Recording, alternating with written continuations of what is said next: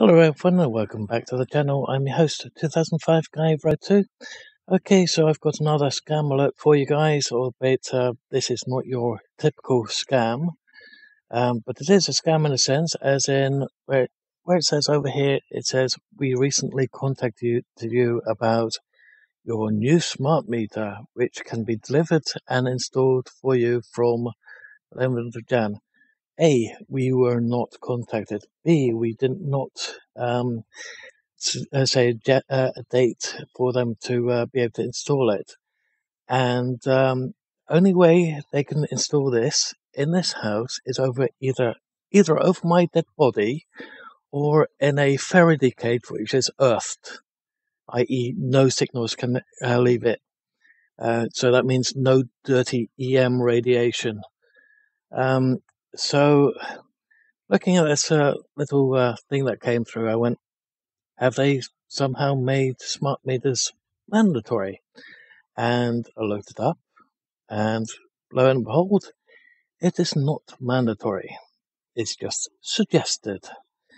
So if they do turn up at this house on the 11th of Jan, they're going to get the door right smack in their freaking face. Basically, the main reason why we chose to move to this address was nice size of the rooms. Did not know about the noise. Could have done without the noise. But the absolute main reason why I chose this house, no smart meter. So apparently smart meters are not mandatory. It's just a suggestion by the government. And they try to force everyone to get it, because they can then remotely switch off only your house, or they can limit the amount of electricity can come to your house, as per A21, which was released somewhere in, 5-6 years ago, maybe 7 now. 5 years ago was the last time I read through it completely, and smart meters were in it.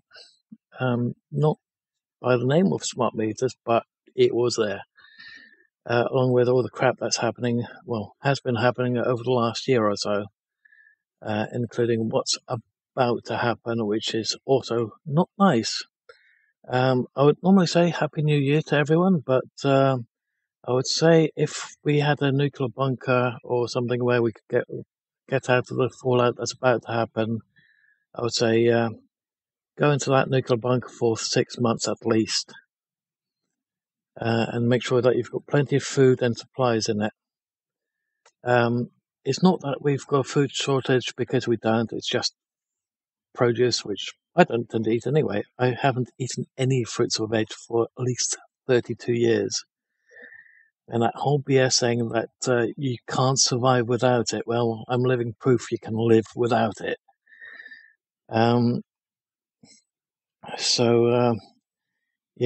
If I try to eat it now, I get absolute terrible food poisoning.